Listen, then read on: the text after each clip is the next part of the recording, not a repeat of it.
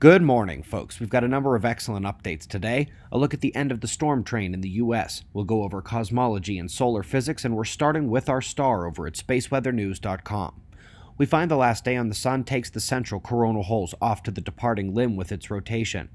Near the equatorial position on the incoming limb to the left, we see that we may actually have some bright fields incoming. Could be a little active region there. Let's go next to the solar wind and find yesterday's intensified stream peaked midday UTC, then waned off. The phi angle flip was as relevant as the impacting stream, and we did undergo a brief low-level geomagnetic storm right after yesterday's show.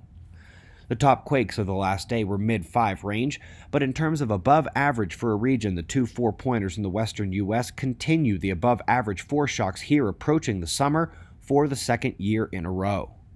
Well, folks, while it was only the tail end of the storm system from the night before, it came hard, bringing high winds, hail, and more tornadoes. This one on I-75 is making the rounds in the mainstream news. But to me, the coherent energy line where the heat and moisture from the south crashed into the cooler, drier air from the north as both flows fed into the low pressure is far more interesting. Those flows must rapidly equalize their temperature, moisture, pressure, and electric potential, and that mixing is what drives the energy of the storm. Let's go next to meteorshowers.org. In the menu, you can pull up many different events throughout the year, including the Lyrid meteor shower, which is supposed to peak tonight.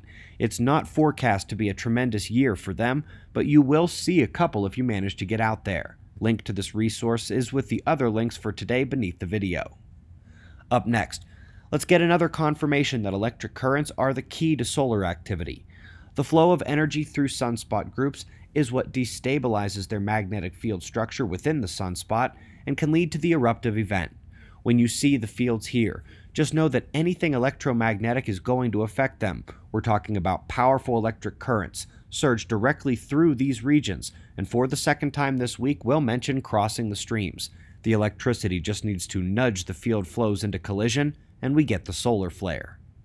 Stepping up the scale on the Sun, they're trying to do a better job mapping the interplanetary magnetic fields, the ones that aren't confined within sunspot groups, but rather reach out and connect to the planets as they stream all throughout the solar system.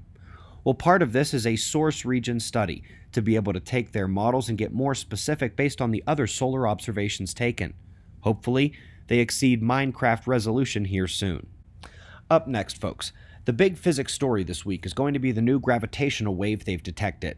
The first, they say, that is from a merger of different size spheres. Forgetting for a moment the issues with black hole science, let's recall the absurdity with which gravitational waves are found.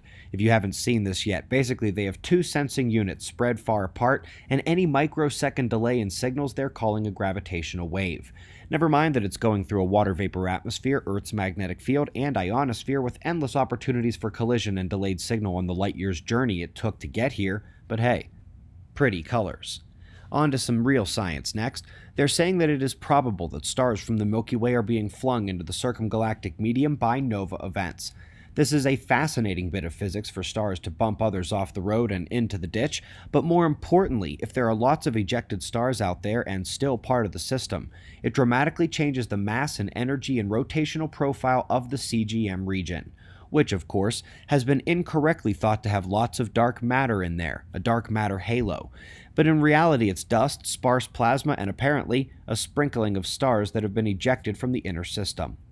Now, in the same cosmic vein, there's a growing call for mainstream science to defund SOFIA, and for a moment, let me speak directly to the funding groups, including the White House. This is the single most important telescope currently operated by NASA. You say it hasn't had enough papers. I say its papers are bombshells, and the scientific community just doesn't know how to handle them. SOFIA is the one that discovered that it's not chaos and gravity, but magnetic fields and plasma turbulence that controls the action of molecular clouds, star formation rates, the lives and even death of those stars. It has teamed up with ALMA to confirm this twice, and yes, when you upend a century of bad science taken for granted, you are going to leave the scientists scratching their heads much more than writing papers. SOFIA is critical, and you cannot let it die.